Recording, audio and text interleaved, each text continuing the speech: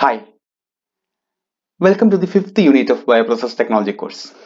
In this unit, we are going to talk about microbial growth kinetics and parts and functions of a bioreactor. The kinetics of a chemical reaction is something we are very much familiar with. In a chemical reactions, reactants combine to give a product. And the kinetics of a reaction depending on the concentration of the reactants, physical conditions, and the concentration of the product, especially in case of a reversible reaction. In microbial growth kinetics, we are applying the similar factors here. Instead of reactants in a microbial growth kinetics, we are considering substrate. So we are just imagine microbial growth as a reaction. In this reaction, microorganisms use substrate to increase the growth. So growth is the product, substrates are the reactants. So when we compare like that, we can actually derive the rate of growth or kinetics of a reaction. For microbial growth kinetics is basically the relationship between specific growth rate of a microorganism and its substrate concentration.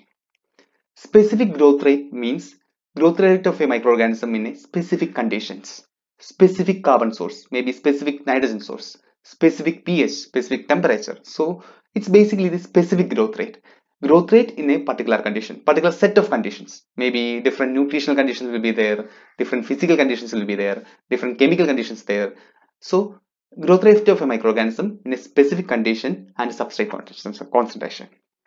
So just like the chemical reaction, we can actually increase the rate of microbial growth by increasing the substrate. If you are providing more of nitrogen source, more of carbon source in a balanced way, the reaction will improve. The microbial growth will improve. So in microbial growth kinetics, we are actually studying the relationship between specific growth rate of a microorganism and substrate concentration.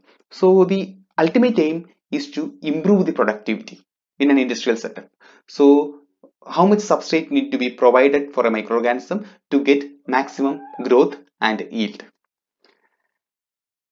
When we think about this growth kinetics, the microbial growth is not just like a chemical reaction. It is more complicated.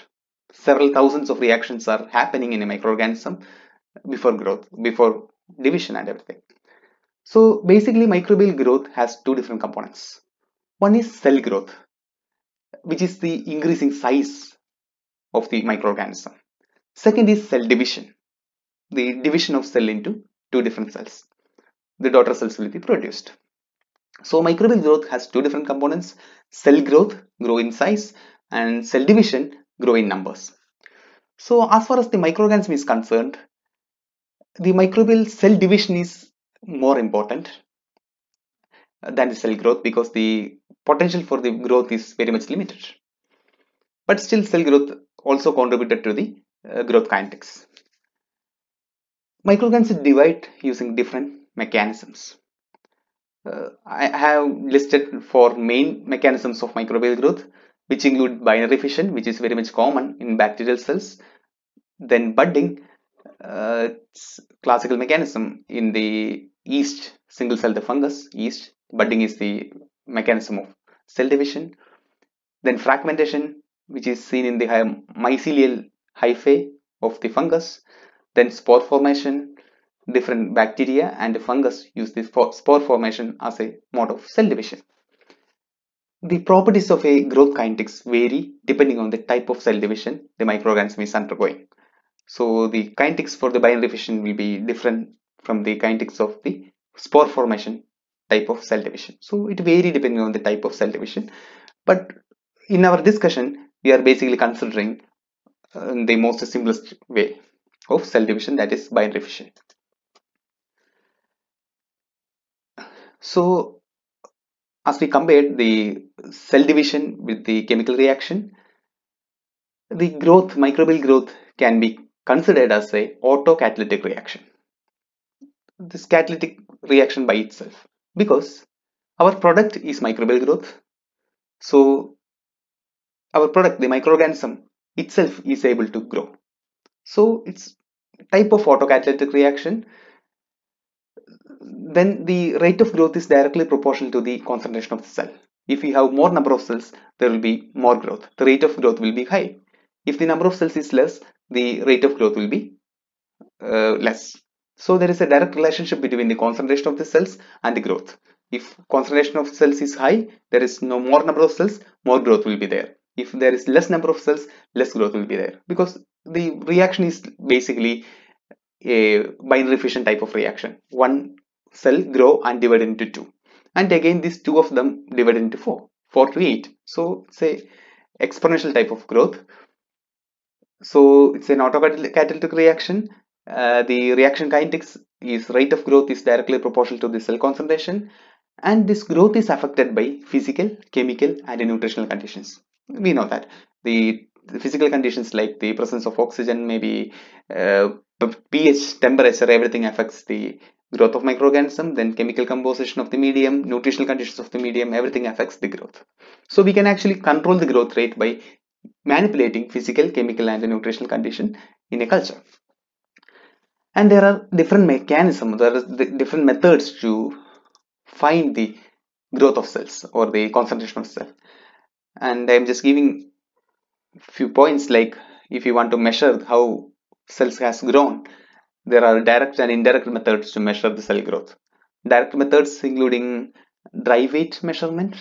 So once we culture the microorganism, we will, after the culture, we will just centrifuge it, and we'll take the pellet and we'll dry the pellet and take the weight of it. So the weight of the pellet will be directly proportional to the growth of microorganism or the amount of biomass. Then next method is turbidity. You have already done it, like in the experiment in which you studied the growth curve of microorganism.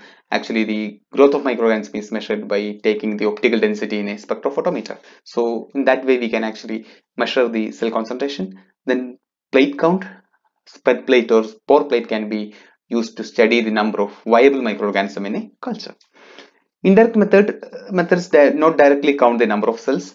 They actually measure or estimate the number of microorganism by measuring the protein concentration. Maybe specific protein in a cell will be analyzed to see how much cells are there, or the ATP concentration can be measured, or the DNA content can be measured to get an idea about cell growth. So in order to find the number of microorganism, growth of microorganism, we can either use direct methods or indirect methods. So whenever we think about the kinetics, there will be some equations. In this case, we have something called a Monod equation, which actually it's a mathematical model for the growth of microorganism. Monod equation is developed by Jacques Monod. He's a Nobel laureate, and it says that mu is equal to mu max into S plus Ks plus S. I think most of you will find it very much familiar. Something like, V is equal to V max into S by Km plus S, which is the Michaelis-Menten equation. So it is actually, the Monod equation is something very much related to the Michaelis-Menten equation, but in this case we are measuring the microbial growth kinetics. So let me explain everything in this equation. Mu is the specific growth rate. So the basic kinetics, how fast the microorganism is growing, is represented by mu. Here we have mu max. Mu max is the maximum growth rate, maximum specific growth rate of the microorganism. Then S is the substrate concentration.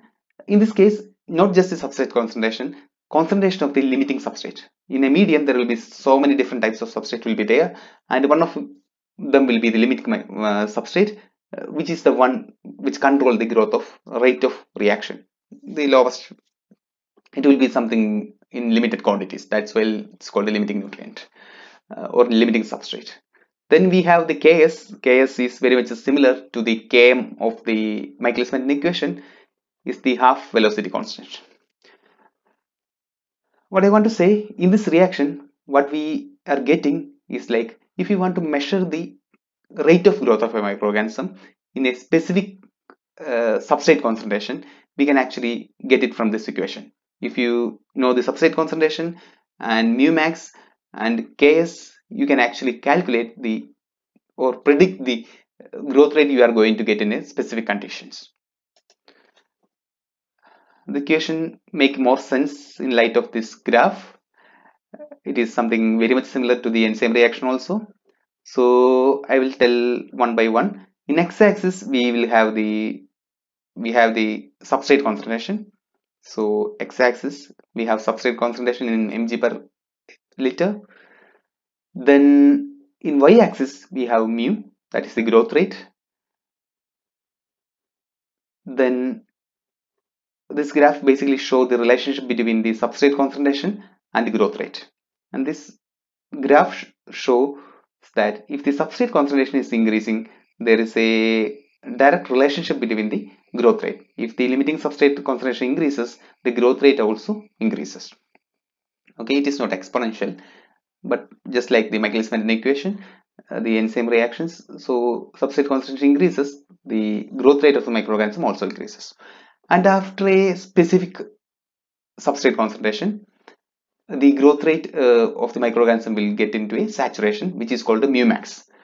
And further increase in substrate concentration do not lead to the increase in growth rate. So once the substrate concentration reaches some point like this, the growth rate will be get into a saturation point. So there won't be any increase in the growth rate for the further increase in substrate concentration. So that is mu max, maximum growth rate. Then we have Ks. Ks is calculated by first taking the half mu max, the whatever the mu max value, just take the half of it, and the substrate concentration corresponding to the half mu max is called Ks. Okay, so substrate concentration corresponding to the half mu max. Half mu max is here, so we'll put a line here and here. So this is the Ks. So then we get the equation like mu is equal to mu max into S by Ks plus S, which is called the Monod equation, which is the mathematical explanation for the microbial growth. So it's actually say the relationship between the growth rate and substrate concentration. In an industry, we are actually looking into the kinetics of product formation. We know the microbial growth kinetics is important, but our basic objective is to get an idea about how fast a product is produced. In following sessions, I will be talking more about the microbial growth kinetics. So before that, I would like to share something about the kinetics of product formation. So the microbial growth kinetics is related to the product formation kinetics. And this relationship is depending on the how the product and the growth is associated. And there are three different categories of relationship between the growth of microorganism and product formation. First one is growth associated product. This product will be produced. This production is directly related to the growth. If microorganism grow, there will be product will be there. If the growth is less, product will be less. So growth associated products. Next, we have non-growth associated products. These products are not depending on the microbial growth. Okay, there is no relationship between the growth of microorganism and the product formation. And finally, we have mixed growth associated products. These products are depending on the growth and it is not that much related on growth. So some products are like that. So the relationship between the microbial growth kinetics and the product formation kinetics is depending on the associationship between the growth and product formation. So this is the first category, growth associated product. The growth associated products including the biomass, single cell proteins and the primary metabolites. The production of biomass and the primary metabolites is growth associated. If the microorganism grow, the product will be there. So growth, if only way to get the product is to grow the microorganism. If we have a higher rate of microbial growth, we will get higher productivity. If the growth rate is less, the productivity will be less. So such type of relationship exists. So in this graph, you can see here is the time in x-axis and y-axis have cell or product concentration. If you can see the cell concentration is represented in blue line and the product is in red line. There is a correlation. There is a relationship between the product formation and like cell concentration. If the cells, as the cell increases, the product also increases. And mathematically, it says that dp by dt, that is the rate of product formation. I know you are familiar with the derivation, like dP by dt, the rate of product formation, which is represented at Rp. Rp represents rate of product formation, is equal to Qpx. Okay, Qp is the specific rate of product formation into biomass concentration, which says that the product formation rate is directly proportional to the biomass concentration. If the biomass concentration increases, there will be an increase in the product formation. If the specific growth rate increases, there is a increase in the product formation. So the growth rate and the product concentration is directly related in growth associated products. Next, we have the non-growth associated products, which include in the secondary metabolites like antibiotics. And in this case, product formation is unrelated to the growth rate. There is no relationship between the growth rate and product formation. But one thing is there, it is depending on the cell concentration. So here is the same graph. In the cell grow in this fashion, but product formation is not that much correlated with the cell concentration.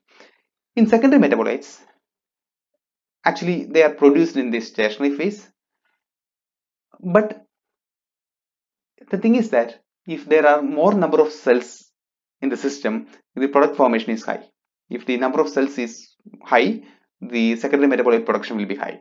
So even though it is not directly related to the growth rate, but the final concentration of the cell is important. If the number of cells is high, the product formation will be high. So Qp, the specific rate of product formation in case of non-growth associated products, is a constant which is represented by beta. So in the non-growth associated products, the product formation is not related to the growth rate, but they are depending on the cell concentration. Finally, we have the mixed growth associated products. In this case, the product formation is depending on both on growth rate and the cell concentration. So in case of growth associated products, the product formation is depending on the growth rate. In case of non-growth associated products, the product formation is depending on cell concentration. In case of mixed growth associated products, it is depending on both on growth rate and concentration of the cells. So in this case, you can see the graph, the cell concentration and product formation. This product formation is depending on the rate of growth and concentration of cells. Mathematically, it is represented as Qp is equal to alpha mu plus beta. Here, alpha is the growth associated factor, beta is the constant from the non-growth associated factor, mu is the specific growth rate. So in mixed growth associated products, the product formation is depending on the growth rate as well as the cell concentration. Thank you so much.